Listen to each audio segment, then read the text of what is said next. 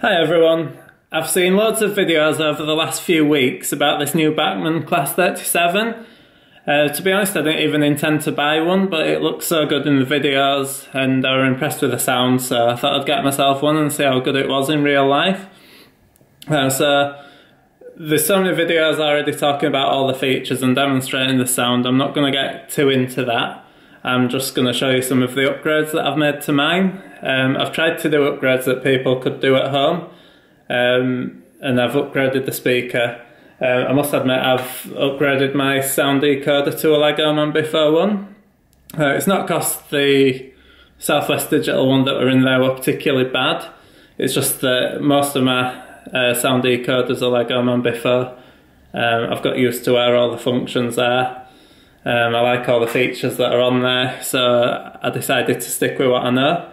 I already had a decoder lying round, so I've just decided to use one that I already had. But if you are using the standard sound, as you've probably seen in other people's videos, there's nothing wrong with it. It is quite good, and it has got some useful features anyway, like drive lock. I think it's got a manual brake. It's got one of the horns is playable, so there are quite a few things on there which you didn't used to get. But yeah, I'll show you some of the things that I've done.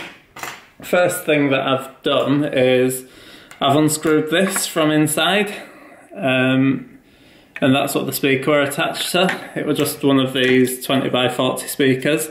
Now these speakers can sound okay, but they really need to be in an enclosure, and if they're not in an enclosure, all the air just escapes out of the back of it instead of coming out at the front of it like it's supposed to. I don't know exactly how speakers work, but I do know that if it's in a sealed enclosure it sounds significantly better. But you won't be able to fit that into this model anyway. So I've unscrewed this. As you can see, I've pulled the fan off, and I've glued the fan. It's maybe hard to see, but I've glued it behind the fan grill. All I did was put some little blobs of PVA glue on the three blades which are closest to the edges of the roof, and that holds it absolutely fine. If anything, it's better like that anyway because it don't rattle anymore, but the fact it's still in there just means that it still looks nice when you look through. So I've done a couple of things to the model as well. So I've got a new type of speaker which I thought it would be a nice model to try it on. So it's a mega bass speaker, but it's a lot flatter than the mega bass speakers that I've had in the past. So that's something that I've found to be really useful for this model because I've not had to take it apart to fit the speaker. The speaker itself, I just had to file the edge of the speaker a tiny bit because there's two raised parts on the chassis, and so to make sure that it cleared those I just had to file away a little bit. So I've done that, and I've also, the speaker has two screw mounts, one on each corner, but the one on this corner, it just got in the way of the screw hole for the body. But that's quite fortunate really, because it meant that the speaker enclosure, once I'd taken that screw mount off, just curved around the hole, so it fits perfectly. And as you'll see in the video at end, it sounds really good. It's the best speaker that I've heard on top of a Class 37, and it probably sounds better than a lot of stuff that people put in the tanks as well, and obviously it's significantly less effort. So I'd encourage you to try it. I think if you've got the standard speaker in there, you'll be pretty amazed what a difference it makes. While I've been in the model, I thought I would paint the driver, so you can probably just see that. So it's the standard driver that were in there, but I've hand painted it and I've put like a high-vis jacket type design on him. And then just to add to detail, I've put a high-vis jacket folded up, hung over the seat.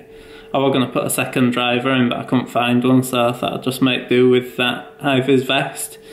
I've also got a little magazine which you maybe can make out is a model rail magazine, so that was just printed off the computer. But I think that just helps to enhance the detail really when you look inside. You'll notice I've taken buffers off, but it's just because it was quite hard to get to the screws and I didn't want to damage them. One of them came off while I was trying to do it, and the rest I just pulled out and put somewhere safe. I've also changed the couplings to KD couplings. I prefer these. I've got them on a lot of my stock anyway.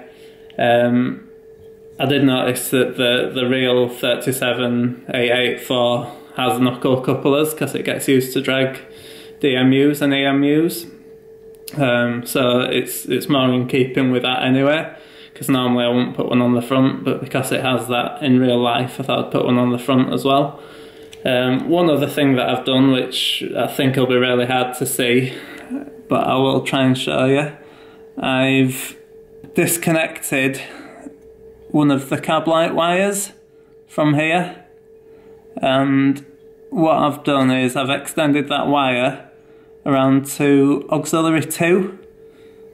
There's no way of knowing that's auxiliary 2 other than looking at a wiring diagram, but I've just really carefully soldered it onto the bottom of the socket.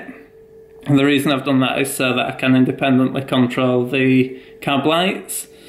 I know some people would rather have controllable tail lights, but I'm not particularly bothered about that, especially with there being a switch under model anyway for the tail lights.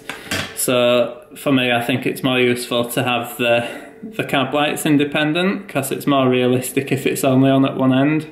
And I'm going to program that so that it's got auto fade and it changes direction dependent on direction at locomotive. So that's it really. I'll do a video of it running round. Bear in mind that it's got an upgraded speaker, so you'll probably hear the difference compared to some of the other videos you've seen. And yeah, it is a Bachmann before sound decoder rather than the Southwest Digital. But like I said, there's nothing particularly wrong with the decoder that it came with. It's just that I already had a Bachmann before decoder and thought I might as well use it.